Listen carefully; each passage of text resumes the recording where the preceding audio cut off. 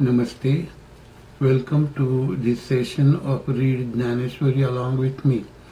Today we are again going to read the 18th chapter, Pasayadan, 0owi1791 onwards up to 1800. In these ovis, Dnyaneshwar is requesting his Guru to grace all the oppressed people in this world. They should stop doing whatever bad actions they're doing, and is requesting grace for his book. He begins, Sir, this grace in the book form, which you saints have done to me in retrospect, seems unparalleled in 3 words. Moreover, sir, this talk on religion, done by your grace, went on to completion. Now only my servitude remains. Now thee, O Lord of universe, be pleased with this humble offering of letters, and bless me with this blessing. Let brutes lose brutality. Let them engage in good deeds. Let all beings love each other. Let sin lose its darkness. Let universe see righteous sun of self-religion.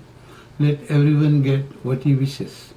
Let everyone meet all the while blessed ones who showers grace on each and everyone, who are walking gardens of wish trees, the town of live wish stones, and talking oceans of nectar, who are stainless moons and heatless suns.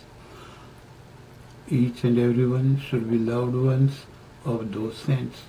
People in all 3 worlds should be complete and happy, and should worship Supreme God without interruption. Sir, in this world whose life this book had become, they should conquer pleasures in this and that world.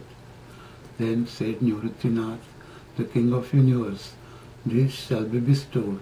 With this grace, Dnyandev was delighted in his heart. I think I will stop here. I want again to thank you very much for joining this session, and I hope we'll meet again at another session of Dnyaneshwari. Read Dnyaneshwari along with me. Thank you very much.